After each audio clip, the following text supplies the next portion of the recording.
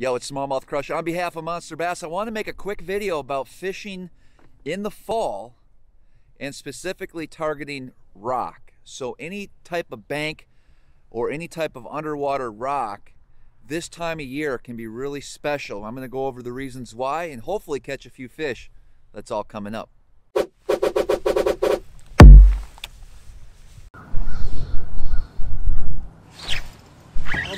Got him. Good. Got the first fish of the day.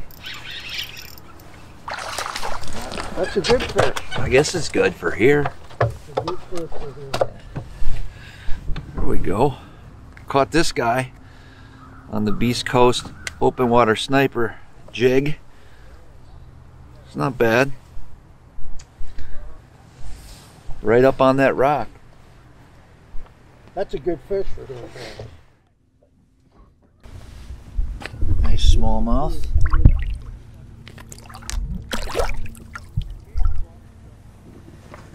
So I caught him off of this rock here. So there's a deep ditch here, and this is all chunk rock through here. And that's what he was sitting on. Now as the day goes on, the water warms up slightly. This is where they're going to really be positioned, on this chunk rock. So it's really important in the fall to focus on any type of rock like this on the bank. So obviously the rocky banks will provide cover and places to ambush bait fish and crayfish for the bass. But as you can see on days like this, when the sun beats down on it, it'll actually retain and hold heat a lot better. So that water temp might be just a degree or two higher, and will oftentimes you'll find some more of the active fish will be relating to those rocks. Now fishing rocks, as you can see here, I had a little hang up with my bait. You're going to get snagged depending on the baits that you use. That just comes with fishing that type of rock. A lot of this rock in this particular river we were fishing was along the bank, but there was some underwater rock that also provided current breaks and places for these fish to set up and feed. Now today was really one of the first colder days of the year, and water temps are dropping, and so it wasn't the greatest fishing, although every fish we caught was relating to rocks somehow. Yep. Yeah.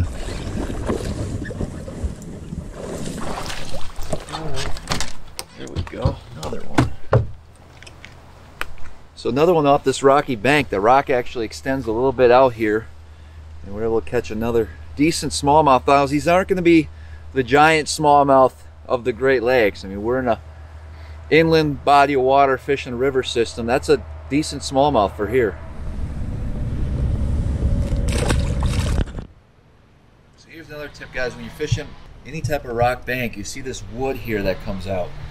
Laydowns and with the rock and the wood meet. Oftentimes that's where you'll find some of these fish as well. There we go. Oh, this feels like a good one here, guys. Good spot, man. He ain't too bad. Just strong. They fooled me. But again, the deal is off of this rock here.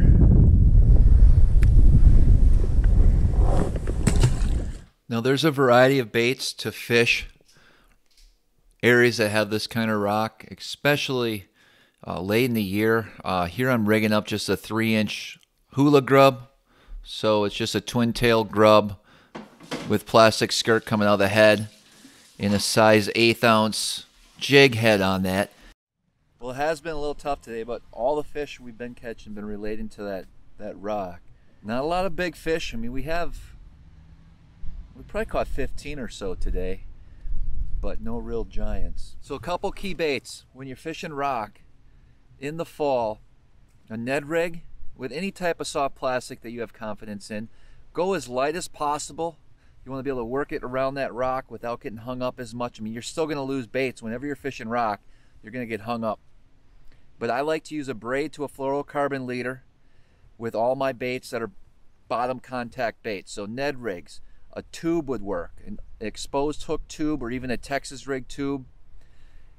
Any type of finesse worm, shaky heads, baits like that will do a lot of damage. Can also think outside the box a little bit You can certainly throw a swim bait along rocks, especially in the fall. A lot of the bait's going to be utilizing that rock just like the smallmouth are to get out of the current, or perhaps to feed.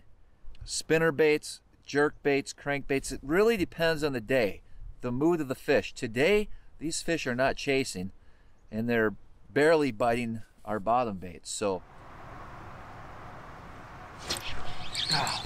Missed him? I got him. missed them. So we're going to continue to throw a Ned rig and work a few more of these rocky shorelines, see if we can locate a few more fish. So the bite died later on in the afternoon here, but the next day I went out and fished some deeper rock. Basically,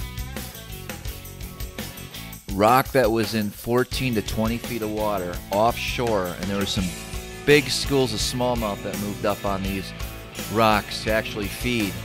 And here's some footage of that day. Some true quality smallmouth. Big fish. That's what they look like, Travis. And they love that rock. Well, I hope you enjoyed this quick video. Don't forget to subscribe to the Monster Bass YouTube channel. And if you want to see more of these types of videos, head on over to my channel, Smallmouth Crush.